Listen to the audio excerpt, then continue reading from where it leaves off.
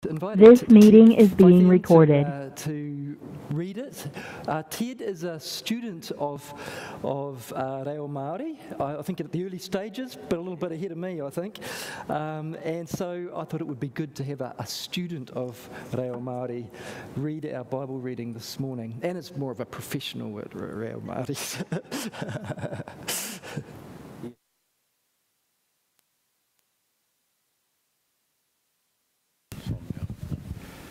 Yeah, I'm much more of a beginner than Anna, and did 3 levels of study last year, but I've still got to keep it up.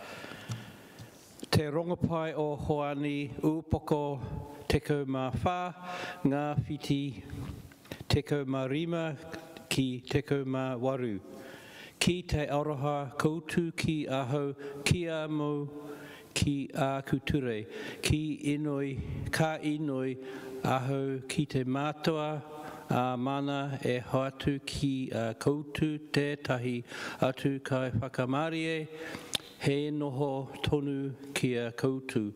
Ko te wairua o te pono, e kore nei I riro I te ao, no te mea e kore e kite I a ia I kore anō e māto ki a ia kei a koutu hoki ia e noho ana a ka noho anō I roto I a koutu. E kore koutu e waiho pani e aho e haere mai anō aho ki a koutu. Amine. Ngā mihi, Ted, thank you. Thank you very much. Hope the grammar's correct. Could you just pass me that clicker? Thank you. Alrighty, we're going to watch that Bible reading and a little bit further on from verse 18 right through to 31.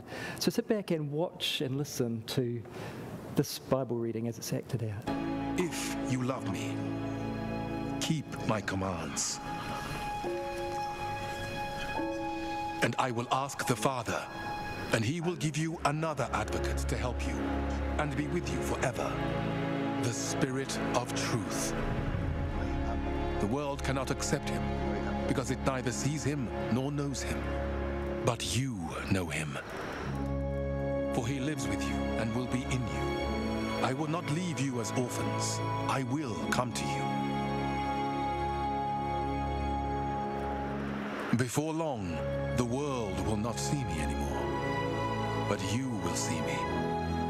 Because I live, you also will live. On that day, you will realize that I am in my Father, and you are in me, and I am in you. Whoever has my commands and keeps them is the one who loves me. The one who loves me will be loved by my Father, and I too will love them and show myself to them.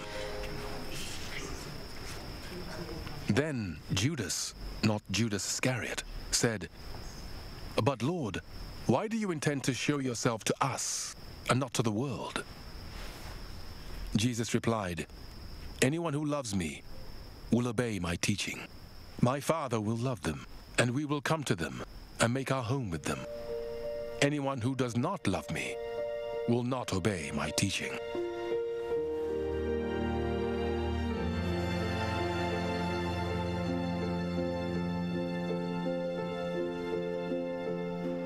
These words you hear are not my own. They belong to the Father who sent me. All this I have spoken while still with you. But the Advocate, the Holy Spirit, whom the Father will send in my name, will teach you all things and will remind you of everything I have said to you. Peace I leave with you. My peace I give you. I do not give to you as the world gives. Do not let your hearts be troubled, and do not be afraid. You heard me say, I am going away, and am coming back to you. If you loved me, you would be glad that I am going to the Father, for the Father is greater than I. I have told you now, before it happens, so that when it does happen, you will believe. I will not say much more to you, for the prince of this world is coming. He has no hold over me. But he comes so that the world may learn that I love the Father and do exactly what my Father has commanded me.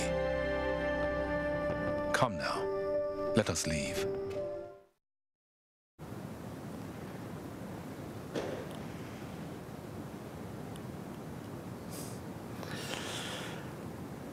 And may God speak to us through this reading that we've heard both in te reo, Māori, and in English, and act it out for us too. May we digest it and apply it to our lives as we unpack it further in our message this morning.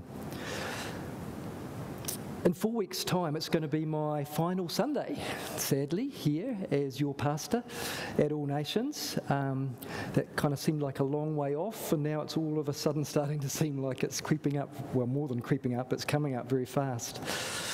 After church today, Pastor Neil and I will be meeting with our ministry leadership team to start preparing for that transition, that handing over of my pastoral responsibilities to the team and to Senior Pastor Neil as he picks up where I leave off. I'm sure Pastor Neil and our ministry leaders, and just to remind you of who they are, that's Catherine Park, Jenny, Joseph and Kent. They're going to continue doing the great job that they're already doing, and I'm sure that's going to go very well. And Anna, I forgot Anna in there. But I still can't help wondering and even worrying a little bit about how things are going to go after I've gone. My thoughts and feelings as my departure draws closer have given me just a little bit of insight into how Jesus must have been feeling as his departure drew very, very close, as we've seen in that Bible reading, as he shared his Last Supper with his disciples and really had what was kind of like a ministry leadership meeting with them, because in that time over the Last Supper, he explained what was going to happen next, and he allowed opportunity for his disciples to ask him questions, which he then answered. So it was really a discussion. It was kind of like a leadership team transition meeting in a way, as he prepared them for his departure. So even though I've been kind of able to identify a little bit in terms of what Jesus would have been feeling, I've also been thinking about how much more concern must Jesus have felt at this point, as on the eve of his departure, it was the next day that he was going to be arrested and crucified, or that evening actually, and he was down at this stage in his ministry to just 11 disciples. Judas had already left a bit earlier that night, ready to go and betray Jesus, and he just had his 11 disciples plus a few close friends, and that was it at this point. On the eve of his departure from the earth. John 14:15-31 is part of what's known as Jesus' farewell discourse. But actually, it was more like the ministry leadership team meeting that I'm going to be having along with Pastor Neil and our leadership team soon after church. During the meeting, Peter, Thomas, Philip, Judas, not Judas Iscariot, and in fact all of the disciples asked Jesus about where he was going. But why couldn't they go too? How would they know the way, they asked. And why was he only going to show himself to them and not to the whole world as they were hoping he would do? Crucial to Jesus' departure plan was introducing the disciples to someone who would come to help them after he'd gone. He was getting them ready to meet the Paraclete, as his name was in Greek. In English, the name is sometimes translated comforter, helper, or counselor.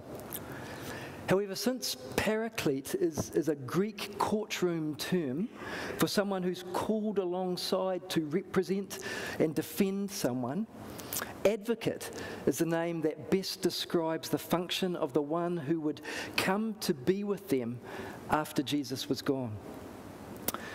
Now, since this week, as we've already been hearing, is Te Wiki o Reo Māori Week, or Māori Language Week, I'm going to introduce you to the one who is going to come alongside Jesus' disciples as Te Kaitaunaki, which is the Māori word for advocate. So, this morning we're going to meet Te Kaitaunaki, the advocate, who was coming to help the disciples after Jesus had gone. So let's meet the advocate as the one who helps us appreciate the taonga of Jesus' words. In Rabbinic Judaism, disciples who've lost their teacher were considered to be orphans. That was the predicament that the disciples were facing, as when Jesus announced that he would soon be departing from them and they would soon be without their rabbi. Without their rabbi, they'd be rabbinic orphans, disciples who'd lost their teacher. And the obvious problem of a group of disciples without a teacher is that they'd soon start forgetting what their teacher had taught them and would begin drifting further and further away from what they'd learned from their rabbi. Which is why the advocate's role is such an important one. Anticipating their concern about this, Jesus said to them that he won't be leaving them as orphans like they were worrying about, because he will ask the Father, and the Father will give them another advocate, the Spirit of truth, who would come alongside them and recreate the person of Jesus in them, within them, teaching them all things and reminding them of everything that he'd said to them. Hence, they would not become rabbinic disciples, rabbinic orphans after he was gone. That's how come we will never be rabbinic orphans either. And you certainly won't be rabbinic orphans after I've gone. Although we don't have Ihu Karaiti, Jesus Christ, here to teach us face to face as he did with his original disciples, we do have Te Kaitaunaki, the advocate, otherwise known as Wairua Tapu, as we've been singing about this morning, the Holy Spirit of truth, whom the Father has sent in Jesus' name to teach us all things and remind us of everything that he said. But how come Jesus says he will give them another advocate? I wonder if you noticed that in the words. Another advocate, as if they already had an advocate. Well, that's because Jesus already was their advocate to the Father. I was advocating on his disciples' behalf to his heavenly Father. That was one part of Jesus' role for them. Whereas the advocate that he was going to send to them would in fact be Jesus' advocate to them, who would continue communicating and teaching Jesus' words after he'd gone. So they really had two advocates, Jesus advocating on their behalf to the Father, and the Holy Spirit advocating on Jesus' behalf to the disciples. So while Jesus is our advocate to the Father, Te Wairua Tapu, the Holy Spirit, is Jesus' advocate to us. This was such an important lesson and such an important point for his disciples to grasp that later on in his farewell discourse, and it's quite a long speech that he gives, he repeated this point to them in John 16:13-15. Now, I don't know how much of you have picked up on Te Wiki o Reo Māori this week. I mean, you can't help really, because in the news it's been a lot of Te Reo Māori has been spoken, and various things like we got like watching The Project and their Friday night project. It was all in Te Reo. You had to follow along in English. So there's been plenty of it really in this week if you've been watching along. But this week during Te Wiki o Reo Māori, the 50th anniversary of Pitihana Reo Māori was celebrated, and what a celebration it was. I watched it live on Māori TV just to see what was going on, because I didn't know that much about it really. Thousands of people packed our Parliament grounds, and I mean thousands, it was full, to hear speeches and waiata honouring the occasion when 50 years ago a group of Māori language advocates led by Hana Te Hemara, took a petition to Parliament signed by 33,000 New Zealanders, many of them white Pākehā people like me, but a mix of people, 33,000 names on it. And this was their petition: that Māori language and culture be offered in all schools with large numbers of Māori students, and offered as a gift to the Pākehā from the Māori in all other schools as a positive effort to promote a more meaningful concept of integration. That was the petition that they took to Parliament, because that had certainly not been the case prior to that. Their advocacy for the Māori language was the catalyst for awakening a new appreciation of the Māori language as a taonga, a treasure of New Zealand that needs to be taught and passed on from generation to generation to generation. Otherwise, it would be in danger of being lost forever. And it was not far off that point at that stage of history. And now here we are, 50 years on from the Te Petihana Reo Māori, and the Māori language has since become an official language of New Zealand, of Aotearoa, and is being widely taught in just about every school. Our kids certainly learnt some Māori as they grew up, all because of the petition that a group of Māori language advocates took to Parliament 50 years ago. I think it's a great example of what advocacy is all about. Advocacy involves communicating a taonga, a treasure, that's in danger of being lost, as the Māori language was in danger of being lost, to someone who's oblivious to the consequence of losing the taonga, as most Pākehā were oblivious to, by someone who is able to communicate the importance, as the Māori language advocates were, for someone who can do something about it, which was the New Zealand governments who could certainly do something about it if they chose to, as they did. Similarly, the advocacy we've been reading about in John 14 involves communicating a taonga that's in danger of being lost, as the teachings of Jesus were in danger of being lost after Jesus had gone, to someone who's oblivious to the consequences of losing the taonga, as the disciples were pretty much oblivious to, by someone who is able to communicate the importance of the taonga, as the Holy Spirit does, for someone who can do something about it, which is us with God's help. This is what was going on in John 14. This is what Jesus was communicating to his disciples about the importance of the one who was coming after him, the Wairua-tapu, the Holy Spirit of God. When you read Jesus' teachings in the Bible, when you listen to a sermon like you've been doing, or you are doing right now, are you conscious of the Holy Spirit's advocacy for the taonga of Jesus' teaching? I wonder if you are. I wonder if you're just thinking, oh, this is Ken preaching a sermon this morning. It happens to be from God's Word, but it's really a sermon. It's actually more than that going on, really, if we're tuning in to what the Holy Spirit is doing in the process of taking part in a sermon together, where the Holy Spirit is present and speaking through his word, and hopefully speaking through the teacher, in my case, me. Are you aware that this precious taonga was and still is in danger of being lost to the world? Do you sense Te Wairua-tapu catching your attention with the significance of Jesus' words? Because that's part of his role. He brings it to our attention when you get that sense of, oof, being hit in between the eyes with part of God's word that the Holy Spirit is speaking to us through. Do you appreciate the Holy Spirit helping you live out the taonga of Jesus' teaching through what you do and what you say as you go about your everyday life? Have you had that kind of sense of what the Holy Spirit is doing in you, helping us to live it out? Do you realize that without the help of the Holy Spirit's advocacy, the taonga of Jesus' words would have been lost to the world a long, long time ago? If it was just up to the disciples to keep it going, it would not have survived. It was up to the disciples with the help of the Holy Spirit, which is why the teachings of Jesus are still alive and well today, because of the Holy Spirit's advocacy for it.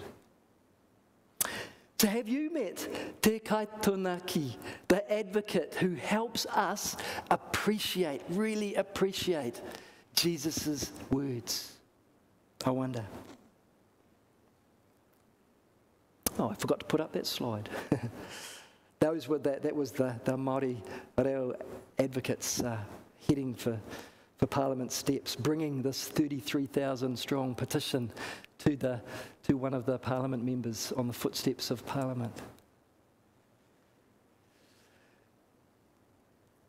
Now let's meet the advocate who helps us share in the Father and Son's aroha for each other. This is another very important part of the role of the advocate. 10 times Jesus uses the word love in his farewell team meeting, I'm going to call it, his farewell team meeting, to describe his relationship between the Father and the Son, between the Son and the Father, between the Son and his disciples, between the disciples and the Father and the disciples. Love comes up over and over again in this farewell team meeting. It's a love quadrangle that's going on that involves Jesus showing his aroha for his Father by keeping his Father's commands, and the disciples in turn showing their aroha for Jesus by keeping Jesus' commands. This love quadrangle was about to be demonstrated in the most powerful way of all by Jesus obeying the Father's command to lay down his life out of love for the world and for his disciples. And in response, the disciples would lay down their lives out of love for Jesus by serving one another. Yet this love quadrangle isn't easy to share in. Otherwise, we wouldn't need an advocate to come alongside us to help us share in the Father and Son's aroha for each other.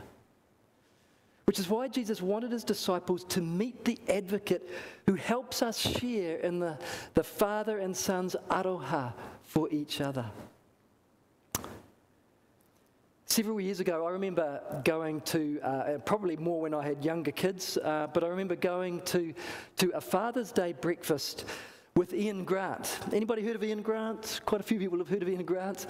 Wonderful Christian man who's really a guru on parenting, and particularly in terms of fathers. He's got a specialty and a wonderful teaching ministry on that.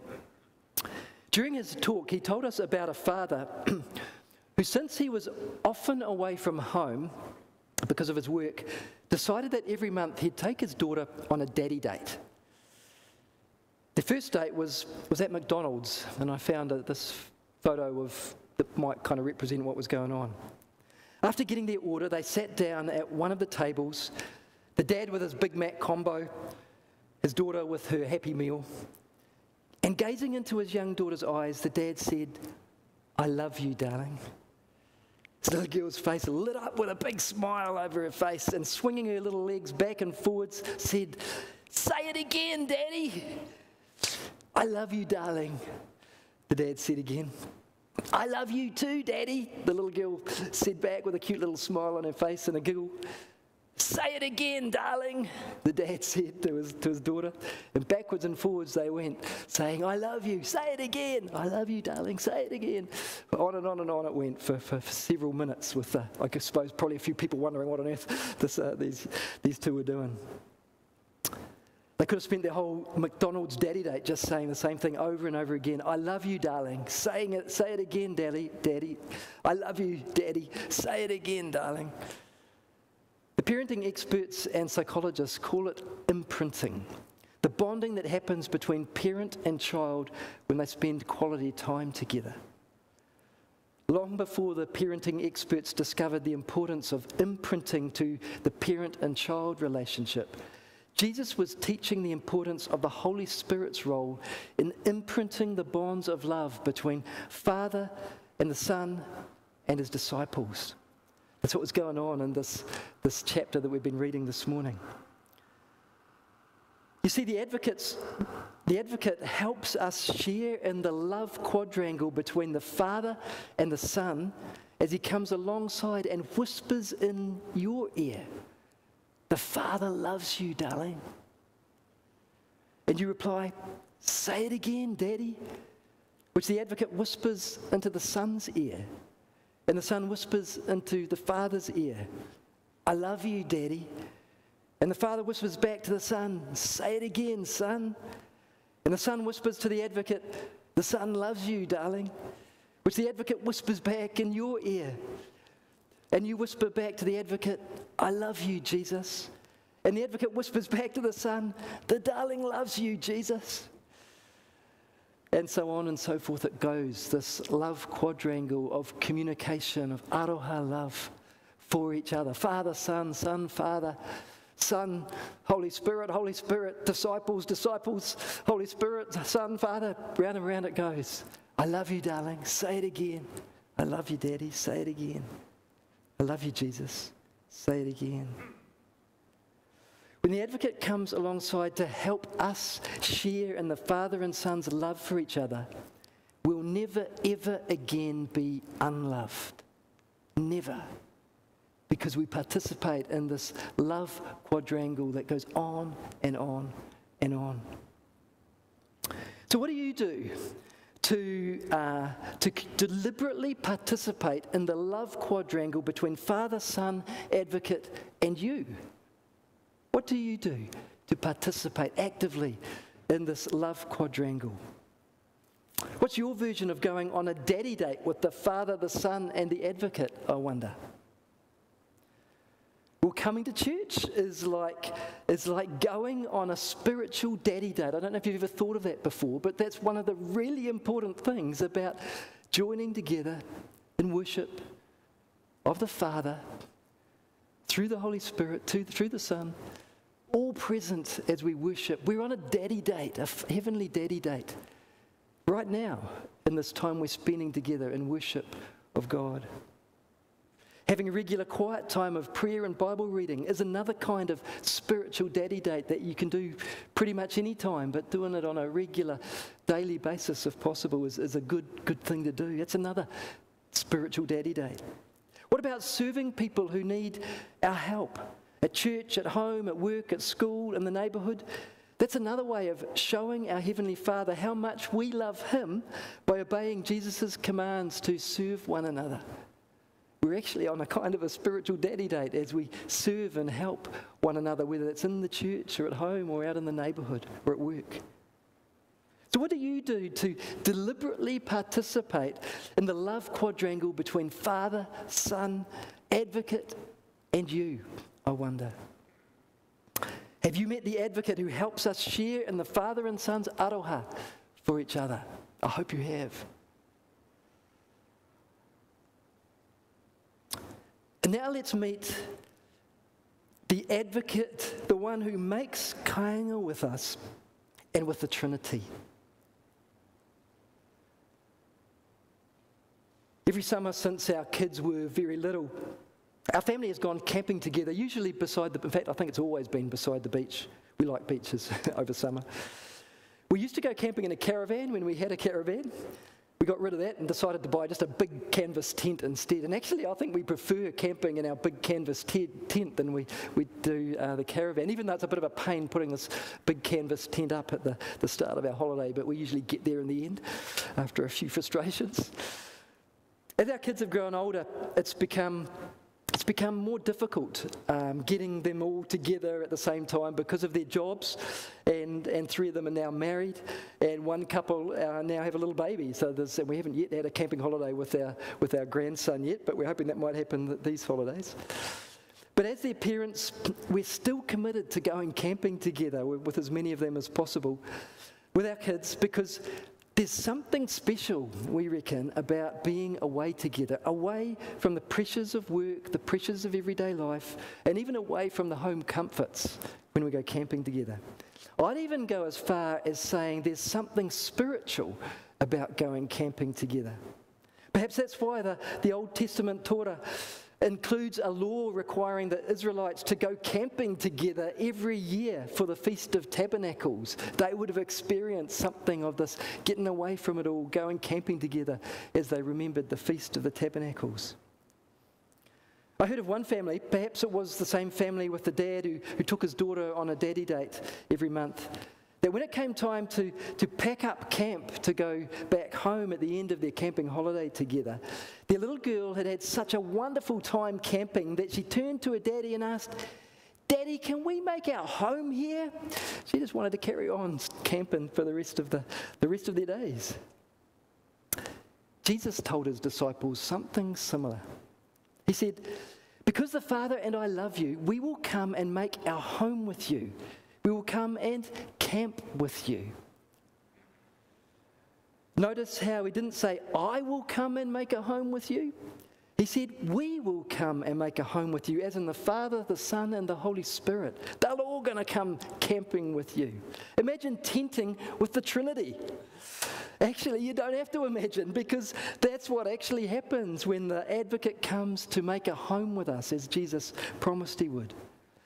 Jesus had already explained to the disciples that on that day, referring to the day when they would see him again after the resurrection, you will realize that I am in the Father, and I am in you, and you are in me. Which means that when Jesus told them that the Father would send the advocate, the Holy Spirit, once Jesus had returned to heaven, it wasn't just Te Wairua Tapu who would be joining them. It would be all three who came to make their home with them. Father, Son, and Holy Spirit would make their home together with the disciples. Kind of like tenting with the Trinity. Now, you might think that sharing a tent with the Father, the Son, and the Holy Spirit would be, well, it would be a bit overcrowded, wouldn't it? Maybe a bit like our family of 6 on a wet day, crowding into our little wee caravan, where usually, that was a recipe for kind of squabbles breaking out when you had to spend too long in close proximity with each other like that. But that's not how it is when tenting with the Trinity. Because Jesus said that fellowshipping with the Trinity is a relationship of peace. Peace I leave with you, my peace I give you. I do not give to you as the world gives. Do not let your hearts be troubled, and do not be afraid. These must have been such reassuring words for the disciples as they began realizing that Jesus would soon be gone, but yet they wouldn't actually be without him, because the Holy Spirit was coming, who would represent him to them.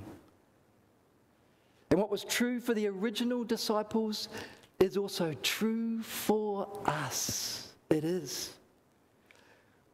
So whatever changes lie ahead, whatever challenges we may face, those who tent with the Trinity won't let their hearts be troubled and will not be afraid.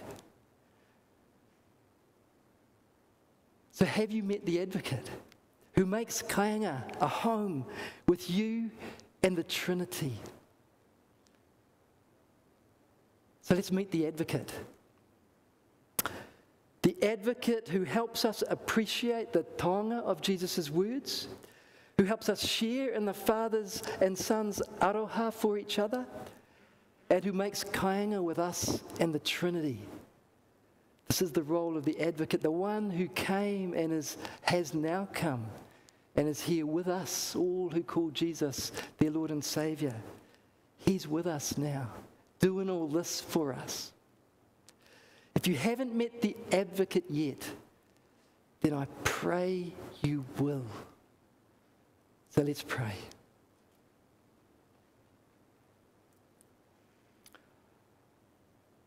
Holy Kaitaunaki advocate, we are grateful that you help us appreciate the taonga of Jesus' words. We are thankful that you help us share in the Father and Son's aroha for each other. And we appreciate that you make kainga with us and with the Trinity. Wairua Tapu, help us to accept your advocacy of ihu karaiti in our lives. Amen.